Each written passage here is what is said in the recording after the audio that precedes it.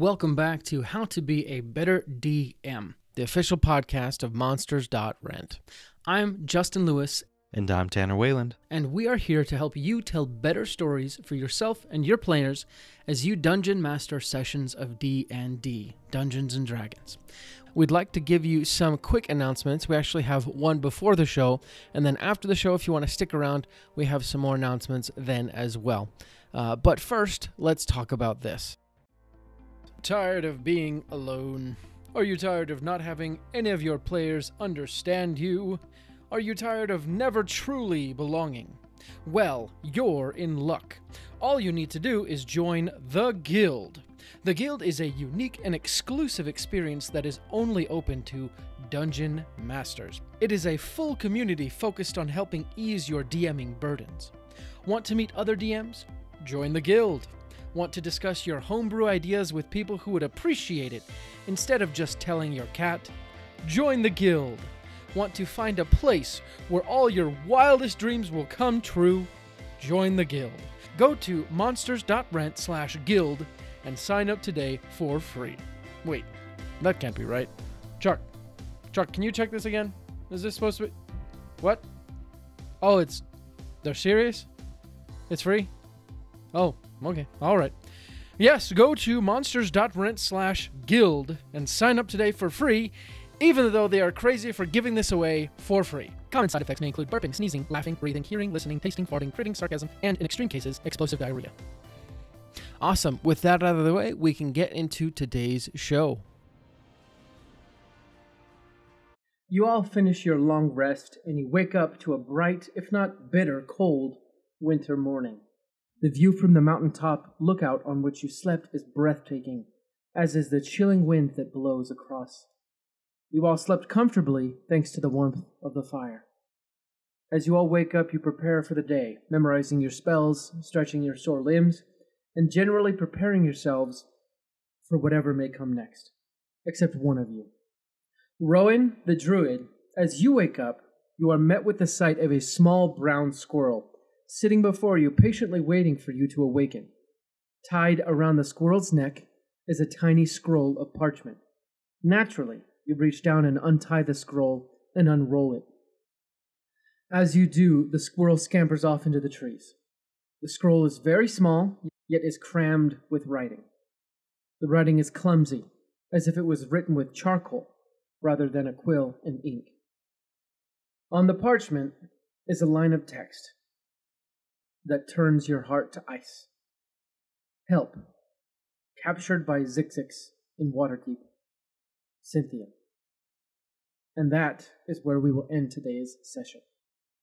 Welcome back to the 29th episode of How to Be a Better DM. I'm your host, Justin Lewis, and I'm here to help you craft better stories for yourselves and your players as you DM Dungeons & Dragons 5e.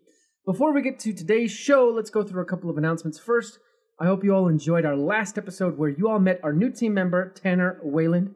If you have any comments or questions for him or me, send us a direct message at Geronimo Levis through Instagram. And I'd love to hear what you thought about the episode and how you like having Tanner on the team. You'll probably be hearing from another team member in the coming weeks, so get excited for that. Next, today's show is brought to you by our monthly newsletter. You can sign up for that using the link in the show notes and actually get access to extra tips on being a DM, behind-the-scenes content, and actually extra homebrew pieces that you can use in your campaigns. And you can also sign up to play a one-shot with myself as your DM for free, and this is first come, first serve, so sign up for the newsletter and let's play a session together. Now, let's get to the show. Planning your sessions can often be the most difficult part of playing D&D, aside from getting people to show up. Sometimes, though, it helps to have a general structure to your sessions. So, let's look at this simple D&D structure that I've come up with. It's kind of a framework for how to think about going about preparing for your sessions. Number one, what happened last time? One of the most important things you can do to start off a good session is a recap of the session before. This gives your players a chance to get into character and into the game. It also serves as a nice way to transition out of friendly table chatter and into playing a game where you have to be quiet while the DM talks or else. Lastly, it's a great way to remind your players what happened last because they've probably forgotten, and it's always nice to have a quick, gentle reminder. Number 2, resolve what happened last time. Finish what you started last time. If you had just started a combat encounter or were about to roll initiative, then run the encounter. If you left off on a cliffhanger, then run through what was implied by the cliffhanger. Sometimes, though, it makes for a nice twist to not resolve what you started, but that's an advanced technique that maybe you can try in the future. At this point, though, if you're still new, just try finishing up what you started. So if you're in a dungeon, get the people out of the dungeon. Or if you are traveling to a city, get the people to the city, unless your plot calls for something else. Number 3, ask about characters' backstories. At this point, ask if every person's backstory has been featured lately. If not, add in something that relates to the backstory for someone. It doesn't need to be in depth, but it can be. For example, in my campaign, one of my characters hasn't had their backstory featured, so I gave them a little cameo, you could say. I've been previously giving them tomes of knowledge. And as he was reading one of these tomes, he saw kind of a shadow on the corner of his eye, and then when he looked at it, it was gone. And this was just a simple way for him to be like, oh, something's going on with my backstory, or something's going on with me, with what I have going on, and the DM hasn't forgotten me. Number 4, add the next main plot point. Think about the next logical plot point and prepare that. Pretty simple. Literally don't think of any twists, just think what should happen next. Just beware, though, that you will not be able to plan for everything. I like to ask myself the question of what would I logically do next? So I prepare that. And then I ask, if I didn't do that, what would I logically do? Then I prepare that. And then in the session, we end up doing something completely different because players like to come up with things in the moment and derail everything we've planned as a DM, but c'est la vie. Number 5, prepare at least one combat encounter. Most often, your players expect to fight something, so I find it helpful to have at least one combat encounter in my back pocket. The best way to do this is using D&D Beyond's Encounter Builder. I find it as a great way to save an encounter and then go in and tweak it a bit when things have changed in session, but you still need an encounter. You can kind of tweak it up really quickly. Number 6, plan for the cliffhanger. The last thing you want to do is plan for a probable, keyword probable, cliffhanger. I say probable because there is no way of knowing exactly where the session will end, but you'll have a lot of input, and so will the players. So it's good to think about it, but be flexible.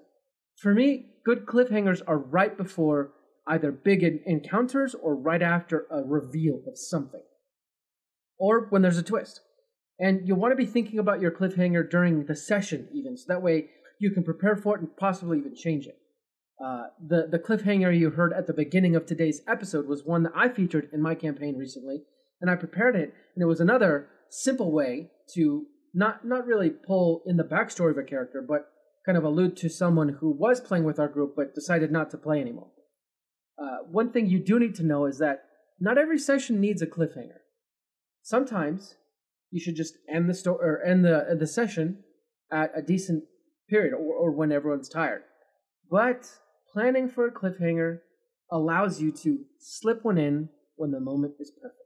So there you go, a simple session structure that should help you figure out what your players will probably be doing next session unless they don't do any of it. Number 1, what happened last time? Recap everything. Number 2, resolve what happened last time.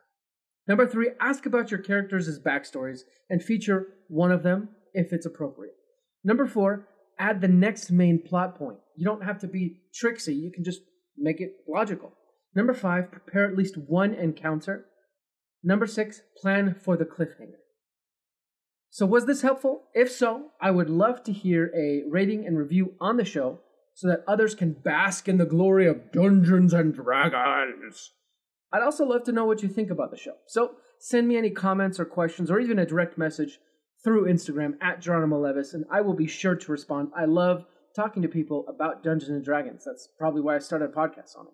And don't forget to subscribe to the newsletter to get even more D&D secrets and shortcuts, as well as the opportunity to play a free one-shot with me as your DM. Please do that. I am so lonely in the DM worlds. I only have one group. But come back next week for another amazing episode by one of our new team members who will introduce himself next week. But until then, my friends, my players, my characters, my dungeon masters, let's go ahead and roll initiative. Thank you for listening to today's show. We really appreciate your support and your patronage. We have a few more announcements to go over. First, did you ever fall in love with the library as a kid? It was a place where you could experience 1,000 stories without having to buy 1,000 books. That is what Monsters.rent can do for your D&D campaign. You can rent and swap out as many quality miniature monsters and creatures for your D&D party as you could ever want, without having to buy them. You can rescue villagers from a kobold camp, or lead your party through the fighting forest, or many more adventures. We're coming out with new bundles all the time. Just sign up for our subscription to get access to your own personal library of minis. Go to monsters.rent to find out more. That's the website. Monsters, with an S, .rent. Get your library pass to a world of minis today. we also wanted to let you know that today's episode is sponsored by Stardust and Dragons. I'm going to let one of the cast of Stardust and Dragons, Christian Hatcher, and his crew tell you a little bit more about it.